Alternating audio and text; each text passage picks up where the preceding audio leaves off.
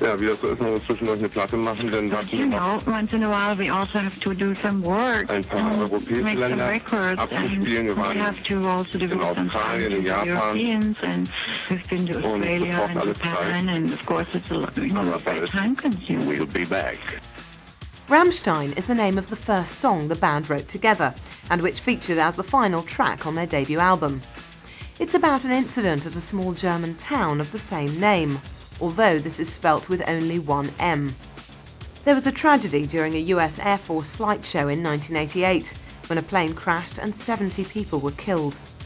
The song's lyrics are a cold, concise description of the scene. Blood on the asphalt, a man in flames, mothers screaming, and each verse ends with the eerie contrast, Rammstein, the sun is shining.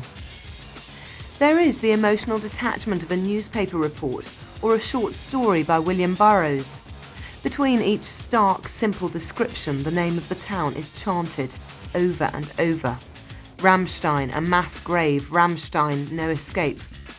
The name of the town became a symbolic catchphrase, loaded with significance and resistance to American imperialism and carelessness, as if to say, never again. However, while the eponymous song is about the tragedy, the band deny taking their name from the town or the event itself. Rammsteins in German means ramming stones, which are protective constructions placed by old gates, and it was these that were seen as symbolic of the powerful male energy generated by the band. When they started, they had all either broken up or were all in the process of breaking up with their wives or girlfriends. As musicians who had all been left by their women, they channeled their frustrations into a kind of ramming stone energy, which was overtly masculine, disciplined and linear. The idea of male energy was as central to the band as that of creating a uniquely European sound, and Rammstein as a name seemed symbolic of both. It was perfect. Their first single was Du riechst so gut, You Smell So Good, released in 1993 on Motor Music. A song of animal instinct and predatory urges, it describes the relentless pursuit of a female, whether as victim, lover or both.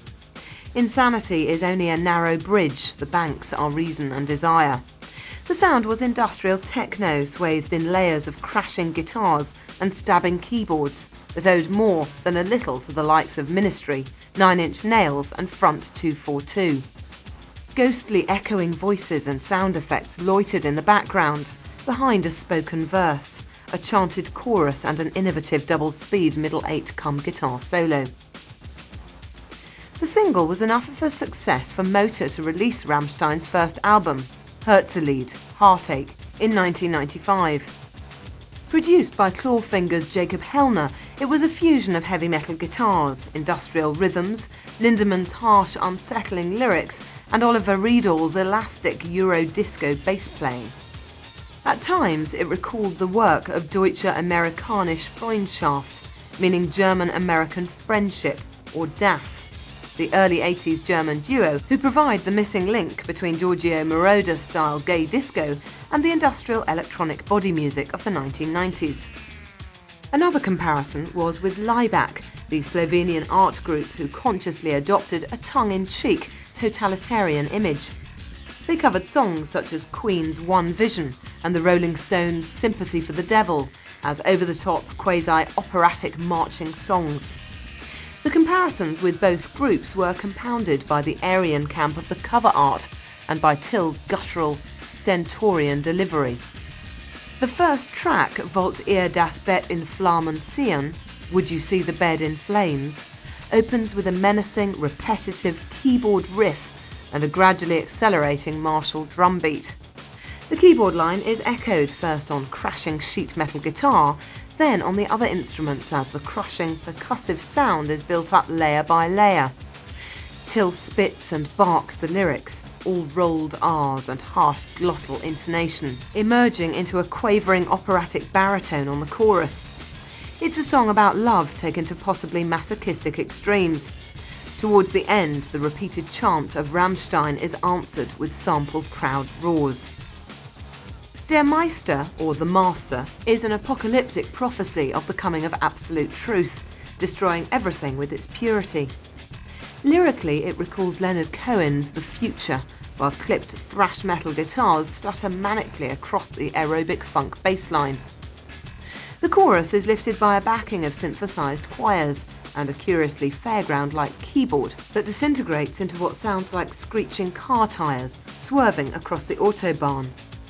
There is a definite Eurobeat pulse beating beneath the controlled aggression and mayhem. Weisses Fleisch, White Flesh, is a vicious stomper with an old-school metal guitar solo and a relentless pulsing dance beat. It's also the most lyrically unsettling song on the album, being a portrait of a killer rapist carrying out his sick fantasies on the body of a schoolgirl. "My father was exactly like me," confesses the protagonist, suggesting that hate and violence breed the same. "Your white flesh enlightens me," he says. Somehow he seeks redemption through committing the ultimate blasphemy, as though crucifying himself on the murdered body of his innocent victim. He fulfills his destiny, destroys himself and any chance of salvation, and commits himself to hell.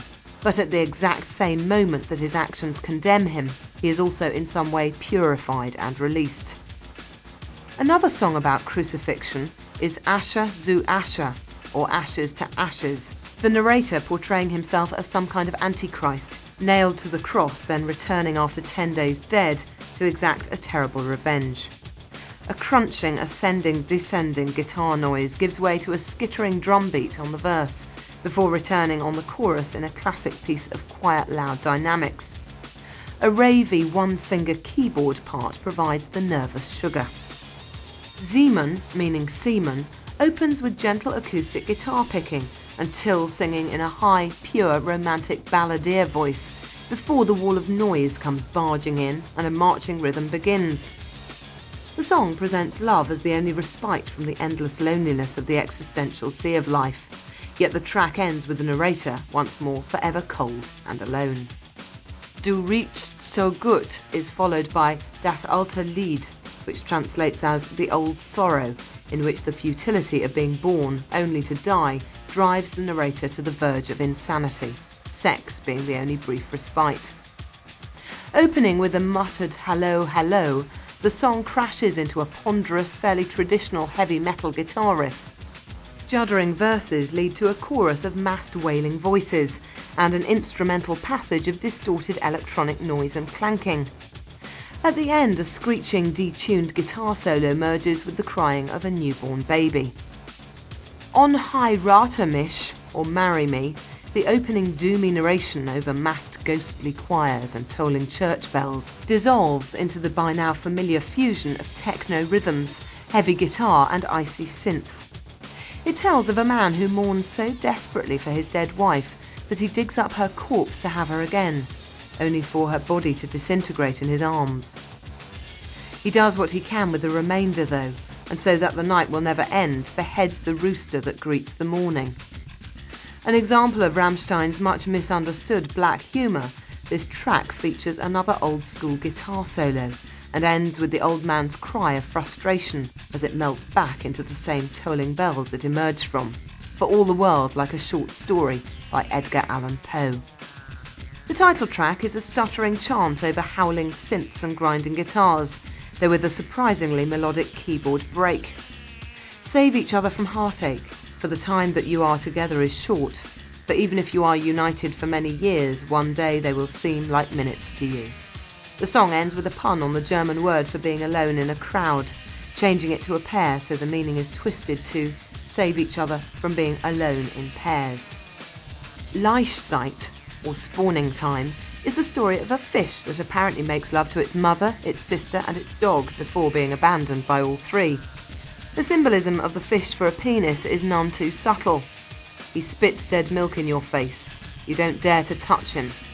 And the tale could be a metaphor for adolescent sexual shame and guilt, with the protagonist becoming completely sexually repressed as a result of his taboo thoughts and fantasies. The fish needs his loneliness. The song builds into an anthemic, air-punching climax, after which the final track, Rammstein, seems curiously understated. Ominous goblin footfalls and helicopter whirring segue into a sinister roaring, rushing of air, like a jet engine, and a loping, vengeful guitar riff, over which the lyrics are coldly intoned. It's a chilling end to an auspicious debut album, and one that showcases more ideas than many bands have in a lifetime. Rammstein were about to become bigger than they could have dreamed.